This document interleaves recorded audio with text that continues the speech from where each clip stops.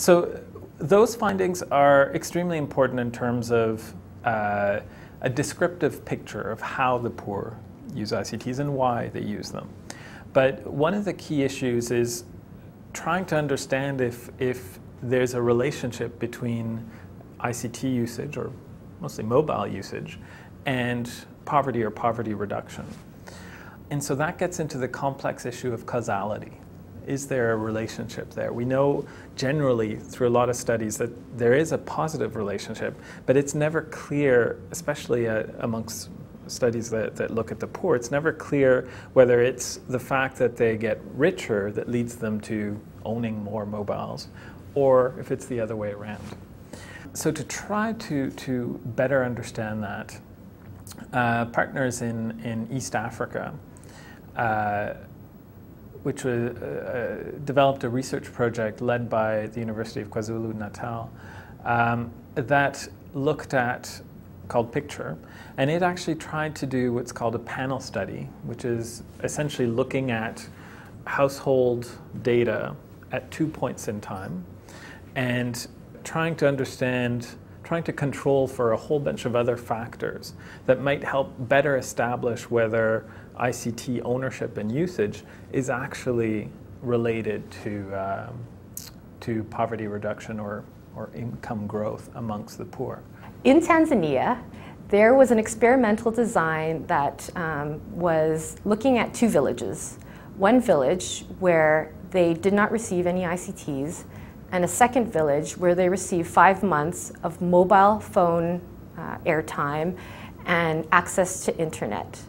And what they were able to find was that the group that received the mobile and internet provisions had a greater reduction in poverty than the control group that did not receive the access to ICTs. They also looked at a multi-dimensions of poverty, and they looked at 7 dimensions, and what they found was the group that received the ICTs found 5 out of the 7 poverty dimensions addressed, whereas the group that did not receive the intervention saw only 2 dimensions out of the 7 of change in poverty.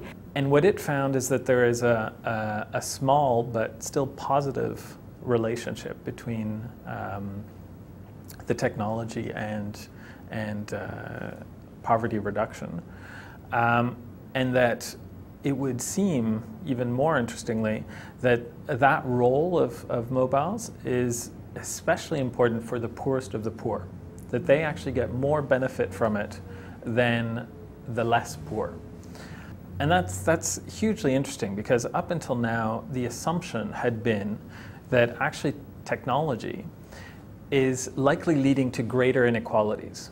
It was clearly understood that it led to the investments in technology led to growth.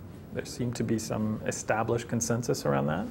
But there was a lot of literature that essentially said that there was possibly, at least in the short term, possibly medium term, some relationship to greater inequality.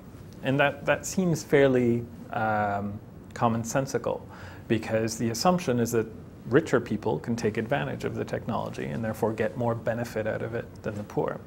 So what Picture did is really question that. It really kind of put a wrench in that theory, because it helps to show that it's actually the poorest of the poor that seem to be getting more proportional benefit than the less poor.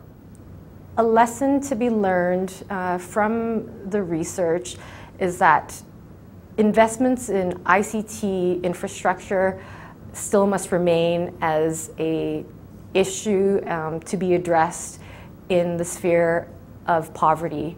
That if we're going to tackle the issue of poverty and see the eradication of poverty, that ICTs is definitely a part of that strategy.